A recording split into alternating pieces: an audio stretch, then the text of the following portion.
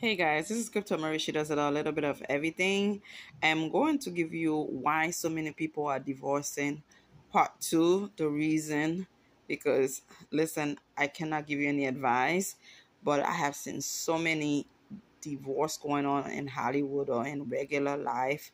I mean, do people even think about it before they say, okay, I am done, I am through, it's over? Because at the end of the day, the grass is not greener on the other side. So I had to do a little research, and this is what it come with: the reason, 10 reason why people are divorcing.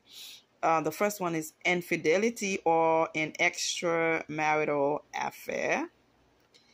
And it explained, but it goes into detail what's going on. Extramarital affair and fidelity is when one partner go to the other, to a different person, and do their thing, and the other partner found out and messed up the whole thing, right?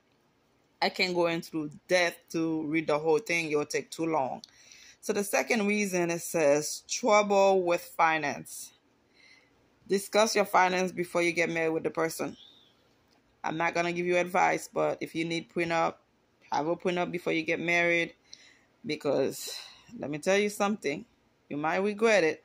Love is blind. You don't think the moment you see the person, but now, you know, things happen. You divorce. If you're the one that make more money, you're gonna have to support the person.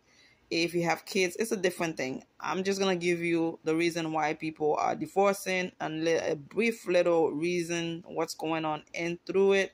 Because I am not an expert. I don't. That's not my area. I cannot tell you. If you need any help, get some help before you file for divorce. Because at the end of the day, sometimes if you just give it a little second and remember why you fall in love with that person, you would not so easily fall out and then want to get out just because things are not looking lovely. You don't just walk away. Try to make it work. Okay? So number three, it says lack of communication. There was a lot of things going on. Some people get married really fast. They don't really know each other well. They don't know if that person only wear brand name clothes, Gucci, Balenciaga, just a few of them. And they don't even make enough money to actually support their bad habit. Some people will go all the way and spend in hardcore to show people that they're doing amazing. I remember one time somebody told me, Crypto Marie, you will not believe how much somebody spent to get married. Almost $150,000, big wedding, you name it. And then they could not even afford to buy their own place to stay. They had to go live with the wife mother. Why would you get into debt for $100 to $150,000 to show off, to get married, to buy the lavish dress, the reception, and everything else, and you cannot even buy your own place to live? It's ridiculous. Do you think this marriage going to last? Of course not, because two different people have two different views on how to spend money, and obviously you can see some of them want to show off, and they cannot afford to live the lifestyle that they are living. Jesus Christ. So let's go, guys. Number four, it says constant arguing. People don't know how to communicate. They keep on fighting about any little thing. Those shoes in the wrong place, the socks, oh God, you name it. Some guys shave their beard, they don't clean the stuff. Some people pee, they don't lift up the toilet. It's so many reasons that will have you say, damn, did I make the right decision to marry this person? It's so many bad habits popping up. I personally think, not advice that I'm giving, you should be living with the person first to see 3 to 6 months to see what kind of habit they have. Can you live with those habits? Can they change those habits before you say I do? Because if you get married to them and then by the time you move in together, that's when you find out this person snores, this person's turn on the bed, they do all kind of weird stuff. They listen to loud music while they're home. They do crazy things. You get to learn things about people that you never thought, you will be learning, and stuff like that could drive you crazy and run to divorce. That was number four. We're going to go for number five, weight gain. Weight gain usually is an issue, but most likely for the woman, after we give birth, you cannot expect us to be 100 pounds like you met us. It's different. You know, the hormones kicking. Even though we work out, it's just not shedding off.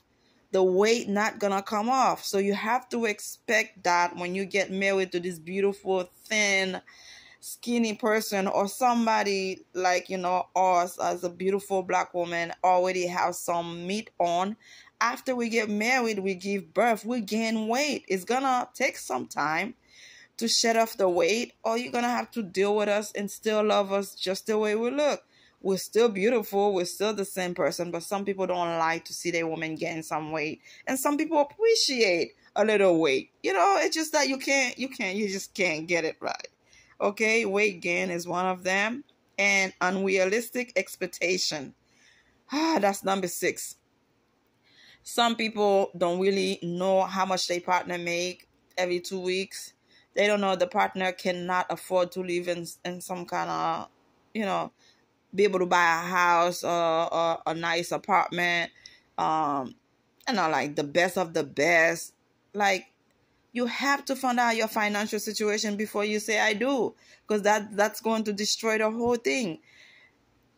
Woman's love making could be amazing when things are doing fine, but when things are not going the way you expected, it will turn you off easily, like in a flip second. Like, damn, I did not sign up for this.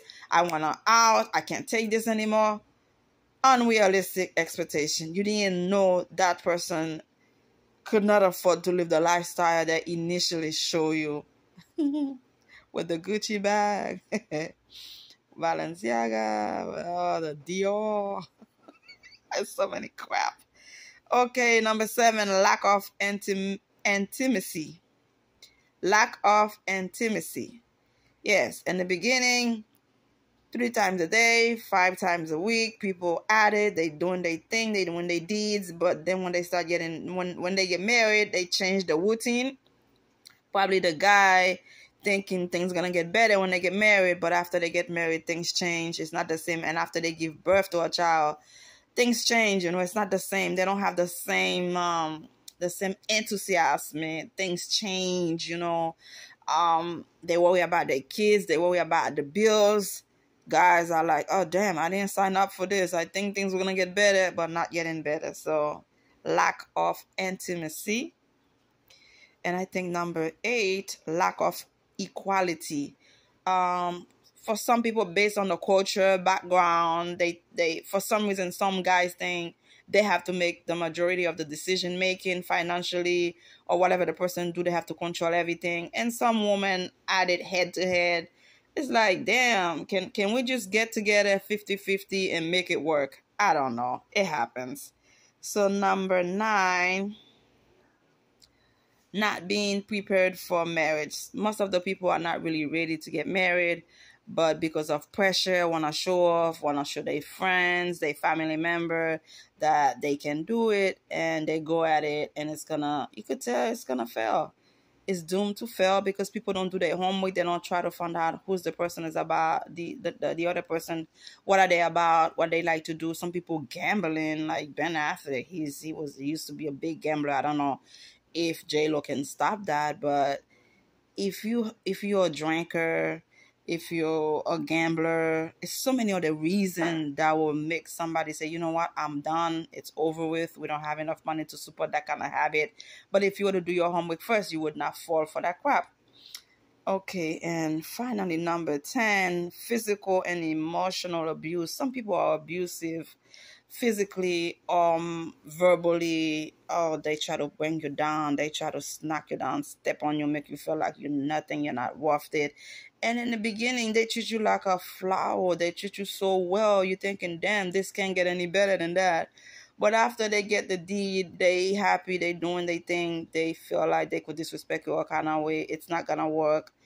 It's gonna fail. Again, this is part 2 for why marriages are failing, why people not trying to work things out. People realize they have a big difference, and they don't understand each other. They cannot communicate, lack of intimacy, arguing. It's so many things going on. Again, this is Crypto Marie. She does it a little bit of everything. Leave me a comment, and then if you're in a situation like that, you need help, seek some help. I cannot help you. I cannot help you, give you advice in that area. But again, there is help out there. Seek help. May God bless you. Don't forget to subscribe. Bye. Crypto Marie, she does it all, a little bit of everything. Bye.